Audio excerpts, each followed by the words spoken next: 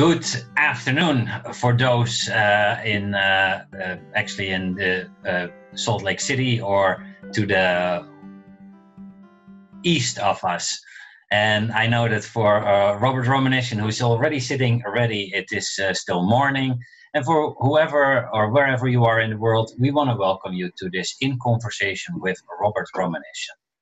And this is a very special conversation we will have. And let me first introduce to you Robert Romanyshyn. He is an emeritus professor of psychology at Pacifica Graduate Institute. He has published essays in psychology, philosophy, literature, and educational journals, written a play about Frankenstein's monster, has done radio and TV discussions, as well as online interviews, webinars like these, made a movie about a trip of his to the Antarctica. He gives keynote lectures all around the world. He has been a psychotherapist for many years, and his areas of interest are the psychology of technology, especially in terms of climate issue and social media, grief and the healing power of poetry, the art and practice of psychotherapy, the wisdom and value of dreams, the art of memoir writing, and the relations between psychology and the humanities. He's also the author of 8 books, including his forthcoming Victor Frankenstein, the Monster and the Shadows of Technology, The Frankenstein Prophecy, which will be the topic of discussion for us today, because the book will be released in May. You can already pre-order it. We encourage you. I had the great fortune to have a sneak preview of the book, and it's a delightful read. It is poetic, it's rich, it's meaningful. But you will learn more about it because Robert and I will go in conversation about this. So welcome, Robert. Thank you, Machiel. That was a really fine introduction. I'm listening to you and I'm thinking, I was a kid who grew up in Brooklyn. How did I do all of that? So I don't know. It's been fun and important for me. Yeah. Yeah. So please tell us a little bit about your upbringing. You grew up in Brooklyn, and yeah, tell us a little bit about that. Yeah. So what I just said is not a facetious or offhand remark. I grew up in a house with no books. My parents were really hardworking, middle-class people. It was a time when hard work really mattered, and I had a sense of really learning to love books, because there was a library in our neighborhood, and my sister, who was 6 years older than me, one day, it was a neighborhood where I played stickball and hung around with friends. And one day she said to me, I want to show you something. And I walked into the library and it changed my life. So my father and my mother encouraged my education. And once I got into school, I began to really just love learning. It was like it opened up books, music, opened up doorways that I before that never knew existed. And that started me on the path through high school and college, graduate school. So. And when did your interest for psychology really got triggered? Well, I had the good fortune to go to a very good high school where I had a very strong education in languages, Latin and literature. And from there, I went to Manhattan College. And in my junior year of college, I was in pre-med. I had dropped out of philosophy, switched to pre-med, and I had this sense that I wanted to be a psychiatrist. So at the end of my third year, I had a dream.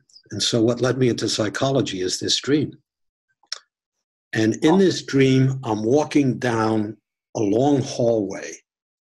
And at the end of the hallway is a panel of frosted glass like you used to see in these old doctor and dentist office. And there's a light shining from inside. And so as I get closer and closer and closer to the doorway, I finally see my name on the door. And it says, Robert Romanyshyn, MD. And then it had underneath it my specialty, and it was proctology. Proctology. Now, I knew nothing about dreams then, but something in me said, my God, I better pay attention here, because I'm in pre-med and I don't want to study to be a proctologist. I wanted to go to the other end, to psychiatry, the mind. And here I am stuck in, if you pardon the pun, the shit. Yeah. I knew nothing about alchemy. The gold is in the shit. But I changed my major and I went into psychology. And I thought I would find in psychology a way of finding what I haven't been able to find up until that point. And that is a sense of, where do I fit in the world? You know, I felt like an outsider in some ways. And I thought, well, psychology would be a homecoming for me.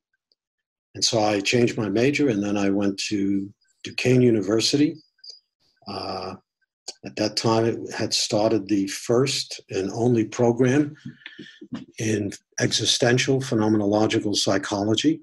And it was marvelous. I spent 5 years there in the graduate program, studying with some of the best known European phenomenological philosophers, psychologists, existentialists, and good faculty at Duquesne. So that, in short, is why I'm here today. Yeah, and I already hear you touch on topics as homecoming, which I've seen in your book as well. But before we go there, maybe what age did you become a therapist? How did you end up there? Well, I entered the program at Duquesne, and that was, they had 3 tracks then: clinical, social, maybe only 2, I don't remember that. I did my dissertation as a social, under the direction of a social psychologist, Rolf von Eckartsburg, who had studied with Timothy Leary at Harvard. Those were wild days studying with him. He was a good man. And experimental. They had an experimental track.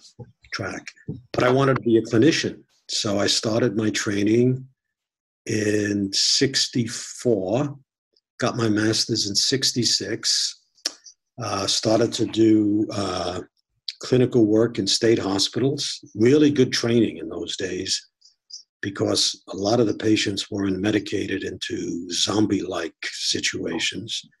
So I worked with people who were in the midst of schizophrenic episodes. And, I learned a lot. And then when I got my doctorate in 70, I had my own private practice for a while until I moved to Texas, where I continued my private practice. And all that time when I was at Duquesne, and then after that, I was in first psychotherapy, and then for many, many years in first both Freudian and then Jungian analysis. And I continue to this day, now and then, to get a couple of sessions from my current analyst. You know, when I'm in a crossroads or something, or I have a dream that I really can't do anything with. So it's been indispensable for me, both to be with patients and for myself at different points to be on that side, to be a patient, and to be patient about where I am. And then you have been a teacher at Pacifica for many, many years. When did you start there? And well, I was working at the University of Dallas. I went there in 72, left Pittsburgh, my wife, 2 children. And we had started a graduate program at the University of Dallas that was devoted to existential phenomenological approaches to psychology. Robert Sardello and I founded that program. He got interested in the work of James Hillman, Mm-hmm. invited James Hillman to come, and Pat Berry, and they became members of the psych department at the University of Dallas. So there was this really rich dialogue that went on with Sardello, Pat Hillman, and James, Pat Berry and James Hillman on one side, and me on the other, holding the flag for phenomenology. Yeah. I really learned a lot in that dialogue because James was a really good fighter, you know? Yeah. And that's where the work that I do was really nourished, because I bring together the traditions. I was trained also in natural science psychology, so I bring in that tradition and the tradition of phenomenological existential, humanistic, and Freudian, Jungian, and depth psychology. And that has been a creative soil for me to do my work. Yeah. So I went then I was in Dallas, and then the program began to fall apart. And I desperately wanted to get out of Dallas. And one day I get a phone call from Charles Asher, who was here at Pacifica. And one thing led to another, and I wound up here in 1992. Yeah. Just retired 3 years ago. What a marvelous journey.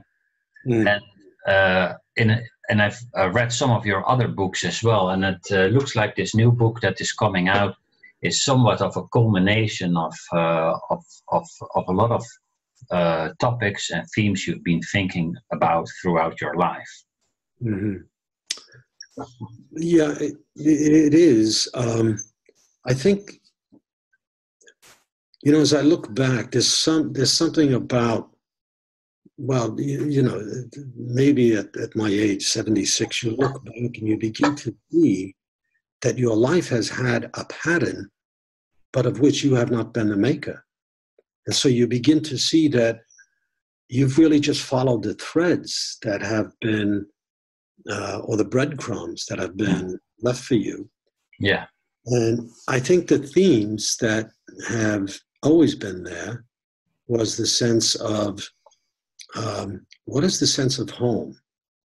But that was tied to the question of nature, because I always, even as a young child, I loved just being in the world outside. Maybe that's why I was led into phenomenology. I remember when I was very young, I used to love summer vacations. I'd get up early in the morning I wanted to see the world begin. And I was fascinated by these ants that would crawl in the brown dirt down in a hole. And I got into this fantasy of what it would be like to sink into that earth. So that was one thing, homecoming. And I felt when I started to do my graduate work, especially in the 80s, and I realized that the power of technology to destroy the world and nature was fast increasing. And we had broken our bonds with nature.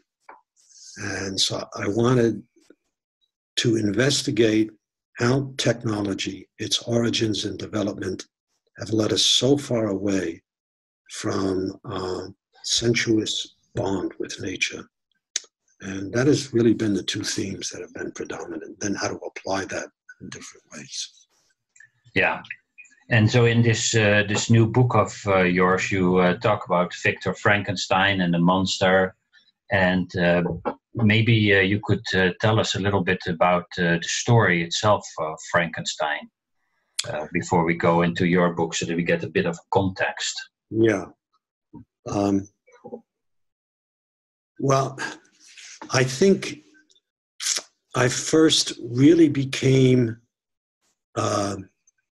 enticed by the Frankenstein story when I was writing my book on technology in the 80s. And I remember teaching at the University of Dallas, and there was a theater there, and I had my graduate students, or maybe it was undergraduate, I forget, but we went into the theater and just did a little kind of enactment of Mary Shelley's story.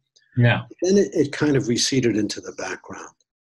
And the technology book came out, and much to my surprise, because it's not an easy book to read, it's really for an educated academic audience, but it's had 5.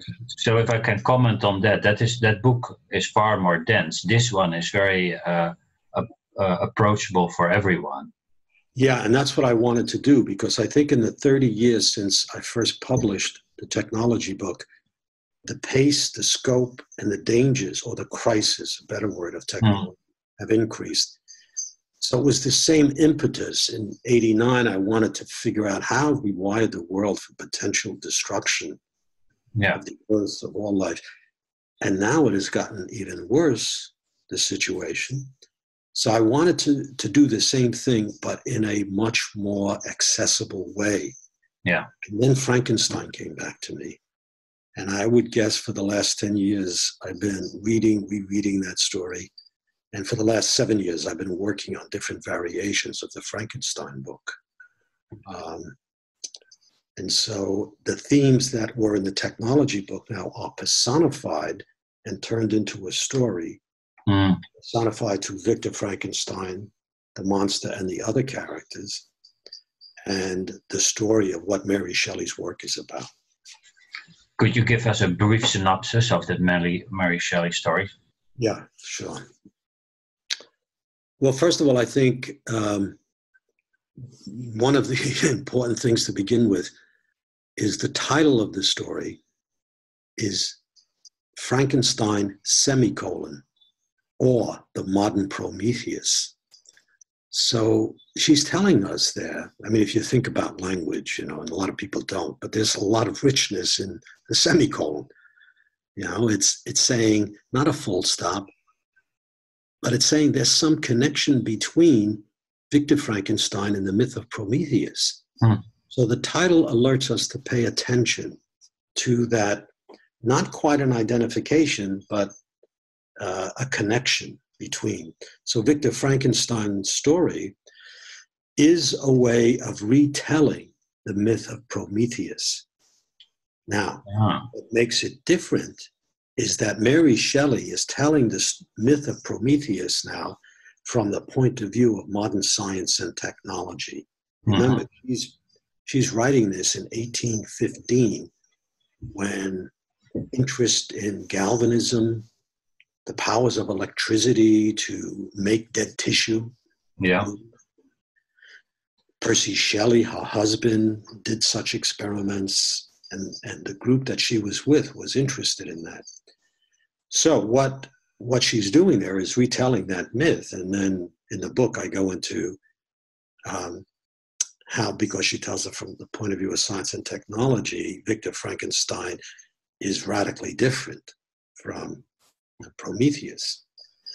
So I started to get interested in the story. And then the next thing that's important is she tells us in the beginning that the story came about when one night, when she and Percy and Lord Byron and his physician was sitting around a fire, the weather was bad, and they were telling ghost stories, which was what people did in those days, fascination with ghosts and vampires and all of that. And somebody, we don't know who, suggested, well, why don't each of us write a story? Now, we don't know if Byron or Shelley ever attempted. We know that his physician wrote an early story about vampires, which itself is interesting. But Mary Shelley wrote Frankenstein, 18-year-old woman. And she begins the story by saying it began with a waking dream. That twilight state between being fully asleep and being in the dream, and being awake and outside the dream and maybe interpreting it already. And she describes the scene where she sees this creature, the monster, and the whole story that she lays out is in that dream. So it begins in a dream, and the dream plays an important role throughout the text. So that's the second important point. Victor Frankenstein, just to give another little brief summary, the first impression that Mary Shelley says made a mark on his soul was when a tree outside his house in his garden was blasted by lightning. And so Mary Shelley says for young Victor Frankenstein, he went to his father curious about the powers of nature, electricity, lightning, to destroy. The next link is when his mother dies. He's 15 years old. And he's terribly grief-stricken, but he refuses to give time to grieve. And he connects it with the destruction of the tree. Yeah. He says, if the forces, I'm paraphrasing, if the forces of nature can destroy, I can use them to create. And that's the way he deals with his mother's death. He is going to remove, he says, the stain of death, the great spoiler, he calls death, from human life, so that no one will ever have to die, except maybe through accident, but then he could resurrect them. So the second important thing is that refusing to grieve turns Victor Frankenstein toward his own dream to become a new creator god that would be able to erase the stain of death from human life. Along the way, the denial of death, we might say, comes back with a vengeance in the story. First, his brother William. Well, first let me back up. He creates the monster, but he feels he failed. And when he first sees the monster awake, he's horrified because he had this idea that he would make the monster beautiful. Turns away in disgust from what he's done, runs away, exhausted, falls into sleep, has another dream. I won't say that now unless you want me to, because there's two other dreams in the book that are important. And then the monster comes, wakes him up, and the description that he gives through Mary Shelley of what he sees is he has created something that he calls a devil and a demon. Doesn't even give him a name. Yeah. So then the monster, he banishes the monster. The monster goes away, but the death he would deny comes back. And the book is filled with death. Death that would be repressed comes back with a vengeance. His brother, his father dies from all the other deaths. His good friend dies at the hands of the monster, the so-called monster. And finally, his bride-to-be, Elizabeth Lavenza. So there's a sacrifice of the feminine because he creates out of the masculine mind, and the feminine is disregarded. And that shows itself in the way he really doesn't attend to his bride-to-be. His work becomes more important than the relationship. Yeah. In the end, he goes to seek the monster, and he follows him to the Arctic Circle because he wants to kill him. The monster eludes him, and Victor Frankenstein is rescued by a Captain Walton, to whom Victor Frankenstein tells the story. And in the final scenes, the monster goes onto the ship seeking redemption, a connection that has always been refused. And the story ends with the monster going off into the dark Arctic night, promising to burn himself to ashes. So, in summary, that's the major points of the tale. Maybe I would say that Joyce Carol Oates has called it a parable for our time, a cautionary tale about the dangers of acting as if we are gods. And that's really what inspired me to write this story in this user-friendly way. Yeah. From my point of view, from the point of view of the monster. And what is your book then? In what way does your book deal with this story? Well, because her book is a parable for our time, and it has endured for over 200 years. 2018, last year was the 200th anniversary of its publication. So what is it about her story that has made it?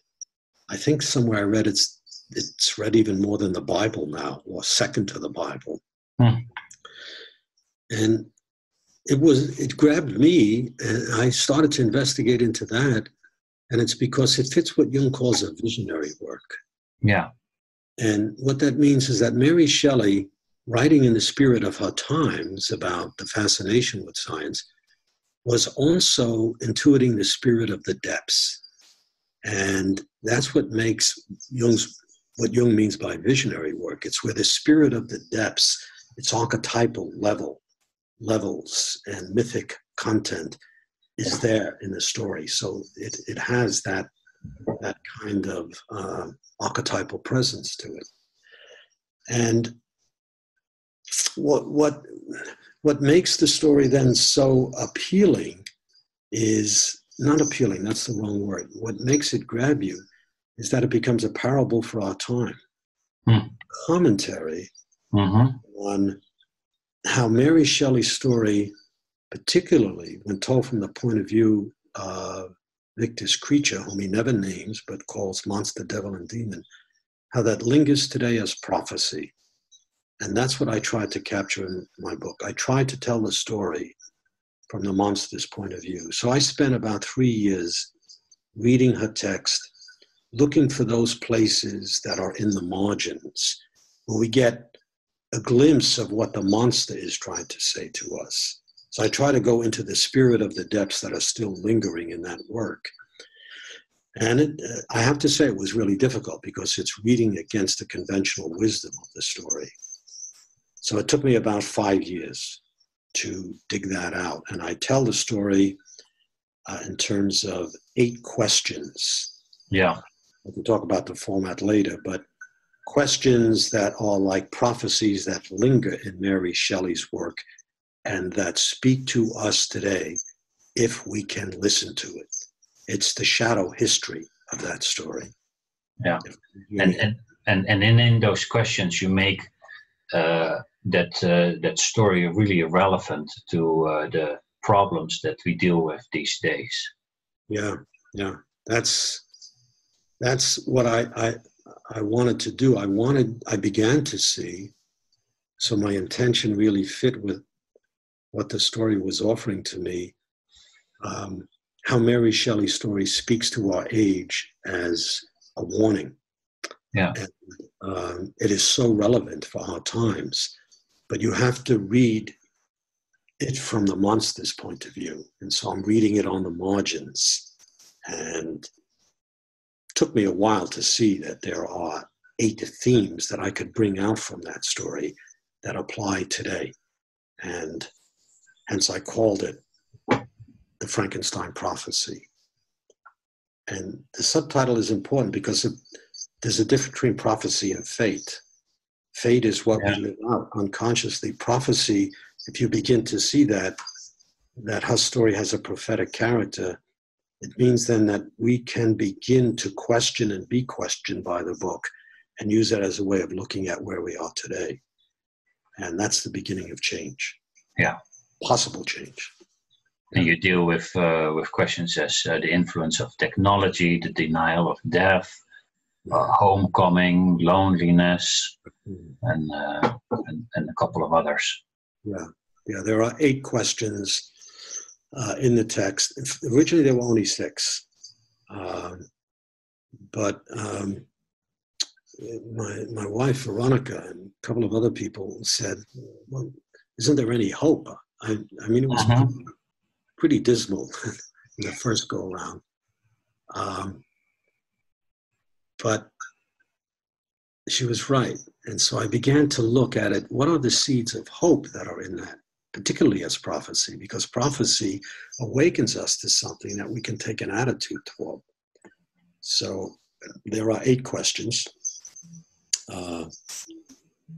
And there is, if we can become aware of what the story is saying to us, make it more conscious, then maybe we have a chance that prophecy doesn't become our fate. And that's what we're in today. So the book is an attempt to speak to what I've always been interested in, the crisis of technology. Yeah, and while I was reading it, I saw so many possible avenues for us to have a conversation about. Yeah. Each of them are major life topics. I read about loneliness, and then I looked it up online, and I saw 3 out of 4 Americans suffer from loneliness. It's a massive amount. And this is something you address in the book, and you talk about friendship. And but before we maybe go in some of those specific questions, we could ask the audience, the participants, if there's anyone that would like to comment via the chat or raise your electronic hand, and then we'll weave you into the conversation, and you can ask a question directly. And if not, we have so many questions here that it's not necessary. But feel free, or just if something pops up, you can type it into the Q&A or chat. But is there any of the questions that you pose in the book that is for you relevant today? Well, I think, all 8 questions are based in the situation we face today. So, for example, what I try to do with each question is the opening of each question opens it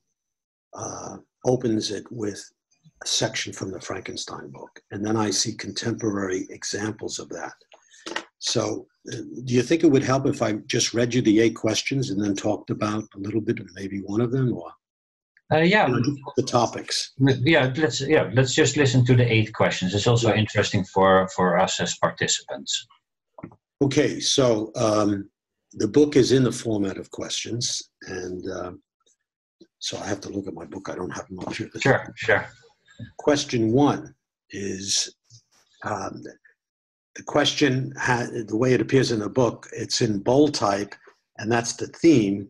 And then the prophetic aspect, the Frankenstein prophecies, is the subtitle of my book, is the way I take up that question. So question 1, this is a theme in Frankenstein's story that is pivotal, resurrecting the dead. That's what the story is about. He's going to bring he's going to bring life to death. And the subtitle is in italics. And so the question then is Mary Shelley's story a prophecy of the dangers of acting as gods? Because that's what Victor Frankenstein does. He says, in fact, he will be a new creator god, and the creatures that he makes will bless him with their life. So we see already the beginning of the dethronement of the sacred, of anything higher than ourselves, and the beginning of acting as if our technological powers make us godlike. What are the dangers of that? Question 2, the melting polar ice, is Mary Shelley's story a prophecy of the dying of nature? That's all around us today. We see how the powers of science and technology in their shadow side have contributed much to the crisis we face today with nature, the dying of nature. Question 3, the monster's body. Is Mary Shelley's story a prophecy of the monster's descendants? Key question. It's a story about Victor Frankenstein creating a monster, but where does he live on today? Because if you take the story psychologically, it doesn't just end in the covers of the book. What are the monsters that we are creating today? We have to go to the margins of our culture to see where they exist, and I do that in the book. Because Victor Frankenstein's monster is always marginalized.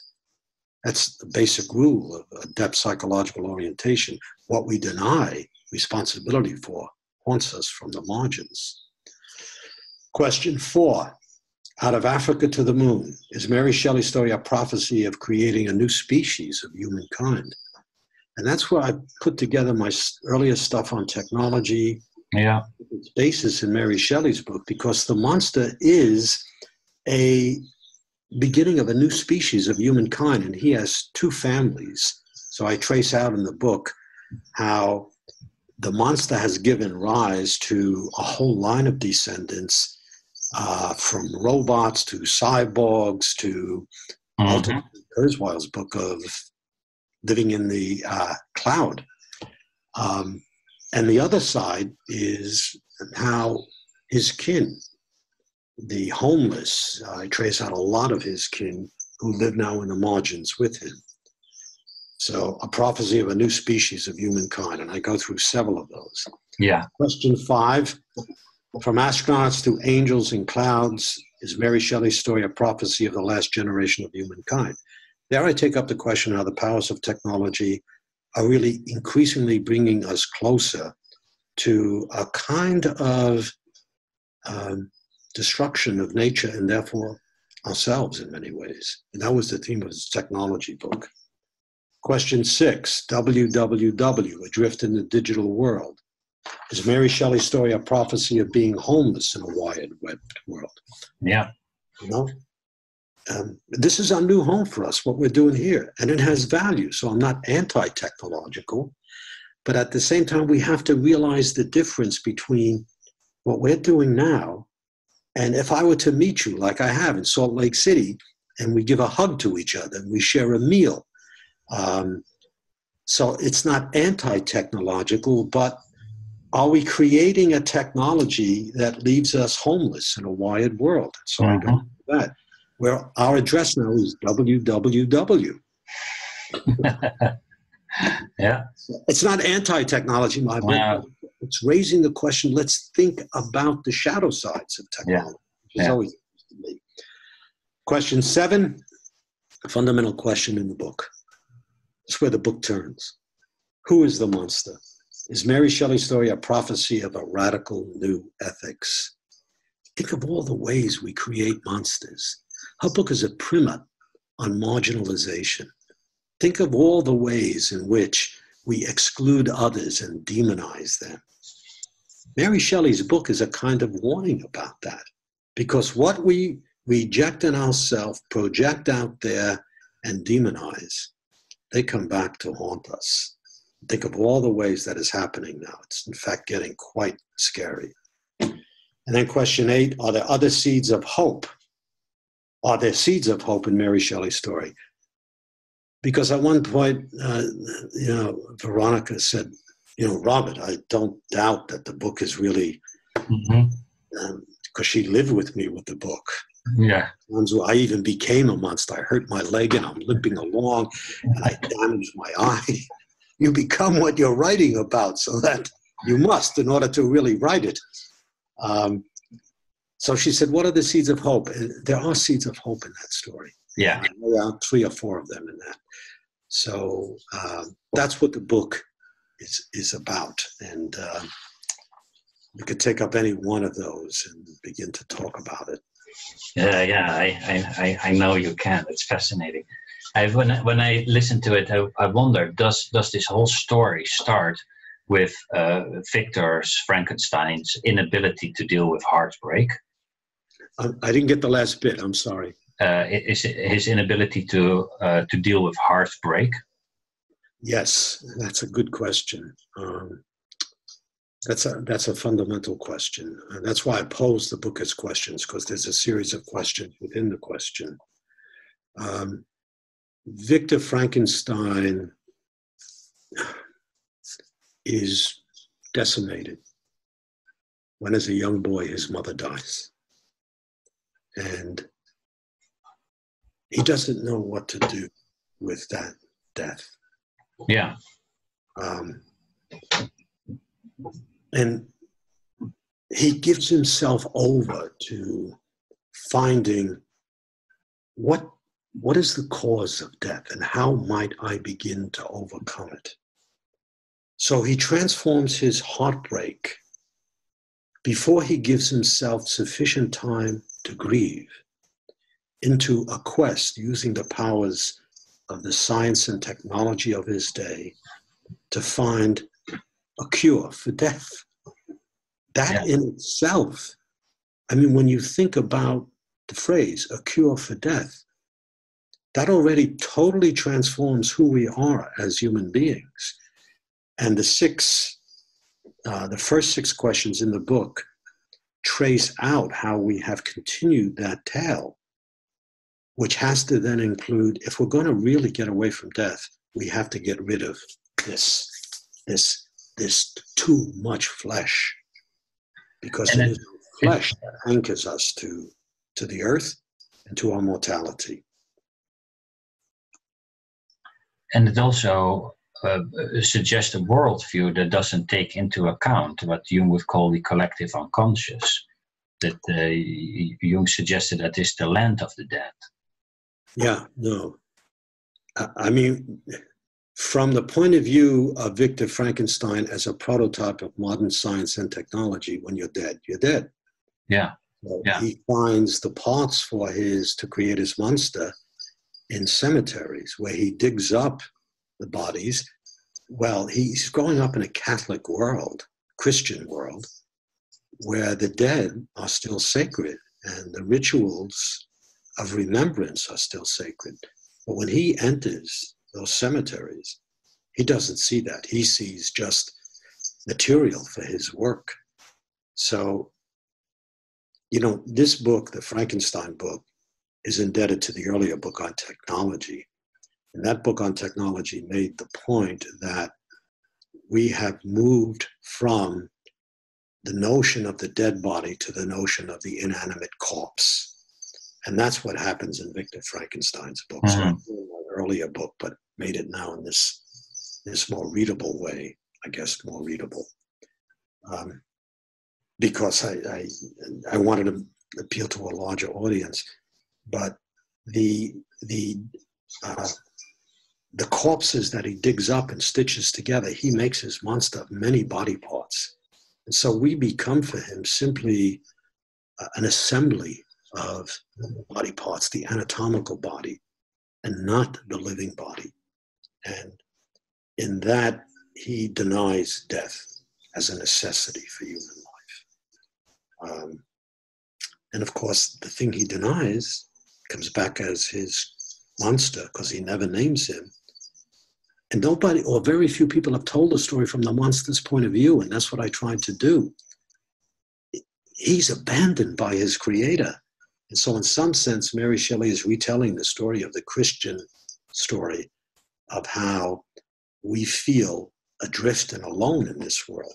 And so there's a sense about the loss of the sacred as well, due to Frankenstein's work. Yeah, in a very big sense. Yeah. Death is sacred, and the relationship to death. Yeah.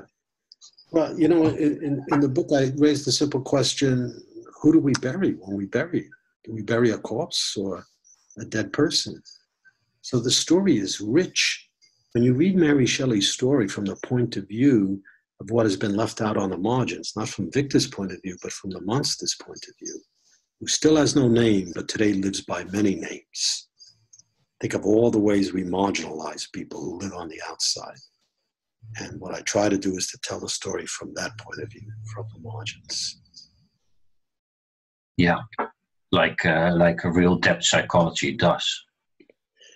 Yes, yeah, isn't that what we're called to do? That's what. Yeah. I mean, that's what we do in therapy. That's what we do when we go into therapy. If you try to live by building the wall between yourself and what you deny, it only gets higher and higher. And look at how many ways today we are demonizing so many other people and putting them behind the wall. Yeah. I'm not going to mention names, but we know what we're talking about.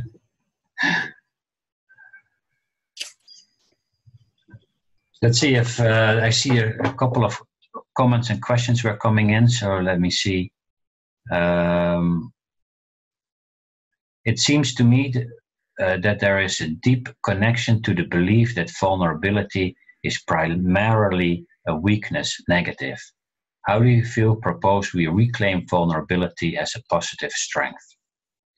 Oh, that's a wonderful question. Yes. I mean, not only does Victor Frankenstein want to create a being that will never know death and bless him as a new creator God, but at the same time, any kind of sense of giving in. What was the word the questioner used? Vulnerability? Yes. Yes. Any kind of vulnerability shows itself as a weakness to be overcome by the power of will. And that's already in the story with Victor Frankenstein. He will not allow himself to grieve. So how do we then bring back the positive sense of being vulnerable? Because if we don't, then we become a kind of type of Victor Frankenstein, a type in this sense, not a repetition, but we conquer anything through the force of our will. That's the connection with Prometheus, but we've forgotten the story. In the myth, Prometheus suffers for going against the gods, you know? We think we won't suffer. And so not allowing ourselves to be vulnerable to death, sorrow, we don't have a way then of really coming to terms with something that is deeper than our own ego-conscious will to power. And therefore, we make ourselves immune to sorrow. We make ourselves immune to the suffering of others.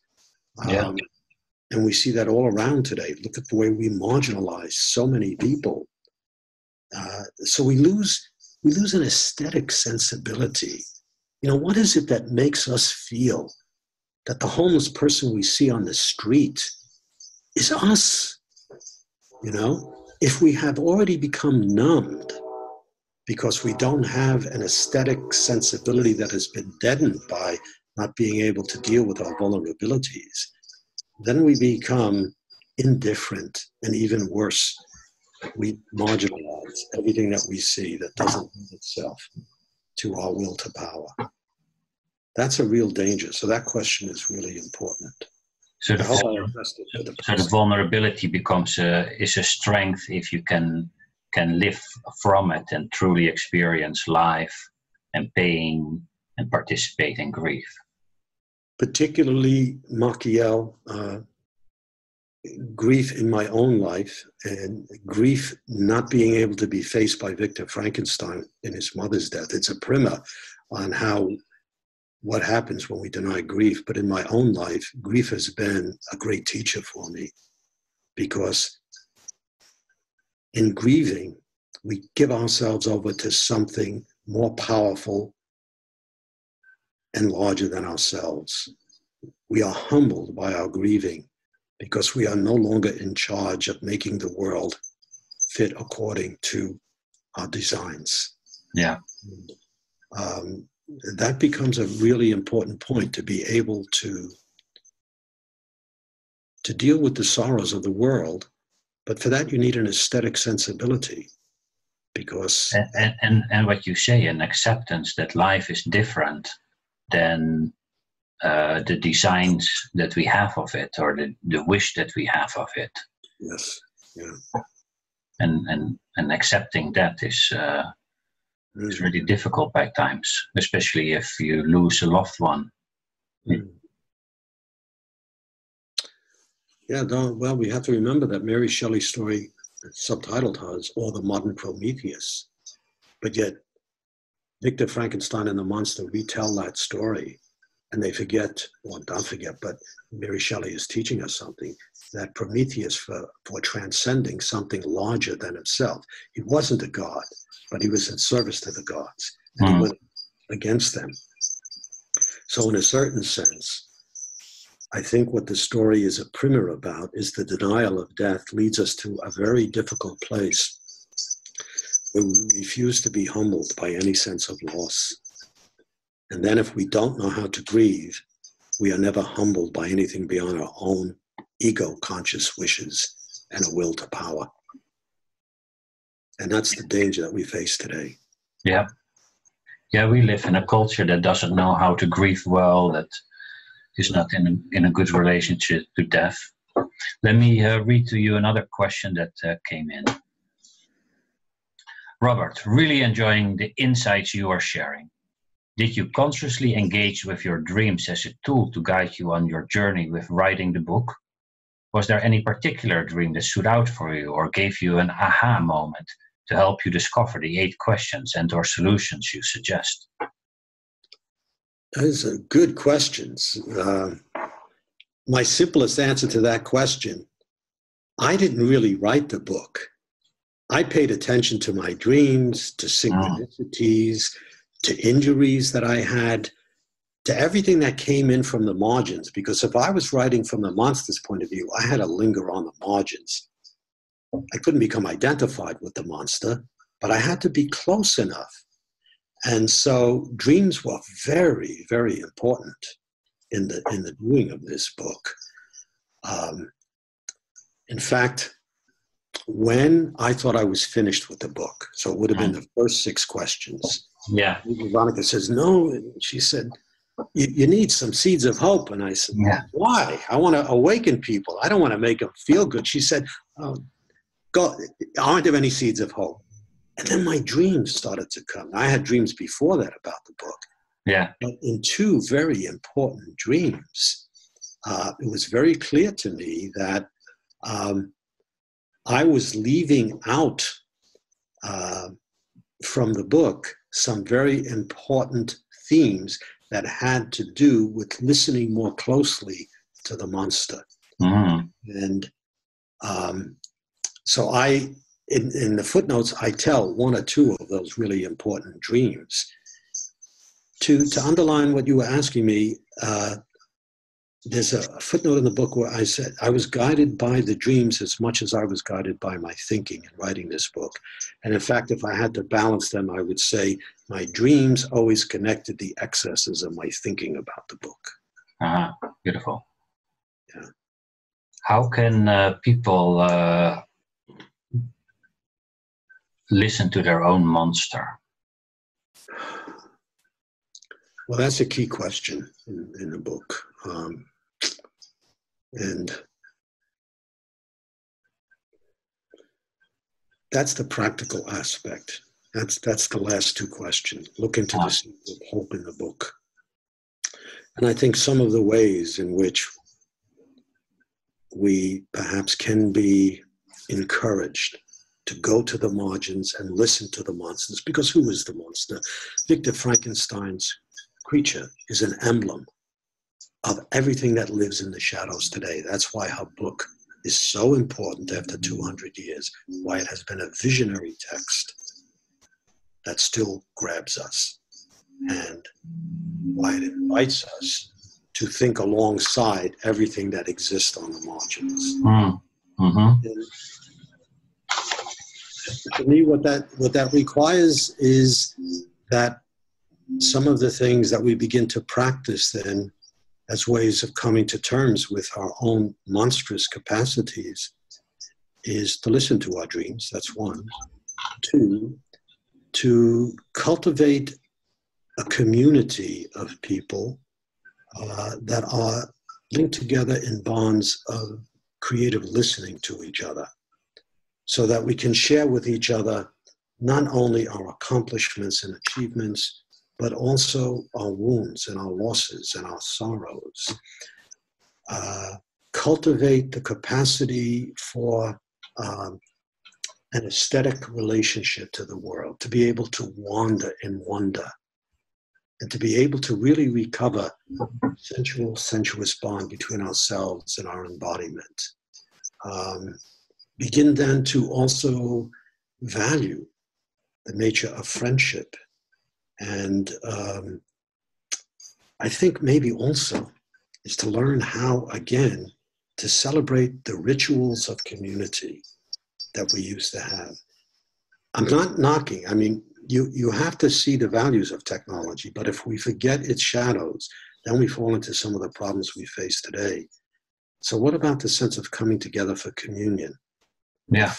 In the original sense of that term. And being able to celebrate and be festive, to become guardians of homecoming in our little everyday acts to celebrate the epiphanies of beauty in the world. Well, it doesn't take, and it's almost, I don't mean to be touching on kind of religious dogma here, but there's something in that line in the Bible, to become again like little children. I love walking around with my grandson. 1 block can take an hour because he sees things I've forgotten how to see. Yeah. You know, and he reminds me of when I was 6 years old. I used to get up in the morning to see the ants crawl into that brown dirt hole. Yeah. I forgot that, and I've been poorer for that. So guardians of homecoming and memory keepers of what is being lost. Stand up for the simple things. Stand up for the epiphanies of beauty. Stand up for friendship. And you know, most important, maybe, become a kind of, what's the word I'm looking for? Where you have little everyday acts of resistance to the dominant paradigm. You know, do these simple kinds of things that maybe refuse to go along with the dominant culture. You know, there's something about the important work of remembering what we are losing. Stand up for that. Be a witness. Yeah. So I do little acts of rebellion. That's the word I was looking for. Yeah. Little acts of rebellion. Little acts of rebellion. People are encouraged. Enlist in the army of the soul. Yeah. And never accept becoming a general, because then you get off. In the army of the soul, be one of the foot soldiers. Do a little bit, those acts of rebellion every day in your life. You ever be a soldier for the soul. What? Be a soldier for the soul. Soldier for soul, yeah. A soldier for soul, that's right. Yeah. I mean, it might sound naive and foolish, but you know who's my guiding figure? Is Don Quixote. He dared to dream the impossible dream. He knew they weren't. Mm-hmm. But let's start dreaming the impossible dream and these little acts of rebellion. And why did he do that? Because he was a champion to remember the world we were forgetting with the rise of modern science and technology. So why don't we all become a little quixotic? You know? We got Donald, who has his electronic hand up, and so I'll bring him in so he can ask you directly a question and engage in the conversation. Okay. You're unmuted, Donald, and no, not yet. I tried to unmute you, but it won't work. Somehow, do you have an ability to unmute yourself, Donald? Otherwise, it's going to be a difficult problem to ask a question. Yeah. Then you will remain in the margins of technology. All right. I'm going to move you back, Donald. Maybe you can type in your question or. Yeah. I think he's typing. No, yeah. I think you've invited him to type his question. Yeah. Okay. So there's a bunch of other questions. We have also only a minute or two. So I see here one is you did in the past a 10-class audio course and webinar with a Jung platform on the Frankenstein prophecies. Mm-hmm. Actually, we have it available online. People can still purchase it. So if they want to do that, just go to jungplatform.com. What else do we have as a question? Well, we're heading towards the end, and we will just say, so we will put in the email that we sent this lecture out also a link where they can purchase your book. We encourage people to pre-purchase the book because that will give the publisher the sense that this is a popular book, and then they will print more and put more promotion in it, and then it becomes a self-fulfilling prophecy of being a successful book. And we would love for it to be that way because it's very valuable. It's really it's only 130 pages, and it's 130, yeah. Yeah. Wow. And that personally, I found that always pleasant because that then I don't feel overwhelmed just picking up the book. So it's a rich book. It's poetic. It's accessible. It's for everyone, but there's deep layers in it, so you can chew on it and revisit it. So we all from the Jung platform highly encourage people to get a copy. And we want to thank you, Robert, for your time, your insight, your personality, your energy, and all the years that you've spent into hanging out with Monster. And it has been a big journey. And I've always find the beauty of a book that it captures years and years and years of thinking of people, that smart people that have thought about certain topics in a deep way. And then we have just access to that. So it's beautiful that we can tap into your soul and your spirit and read about that. Okay. Well, Machiel, I want to thank you. I want to thank the audience. Machiel has been, I don't mean to embarrass you now in front of all these people, but Machiel has been a very important person for me, along with Bonnie Bright, because they dragged me kicking and screaming into the use of technology. Not that I was ever opposed to it. And I've learned much and have been given gracious support from you. And I really want to thank you for that. We had some wonderful times in Salt Lake with one of these presentations. And I see some questions up there. So I don't know how I can respond to them, but in any case, I want to thank you, and I want to thank everybody who has joined today with this. Yeah.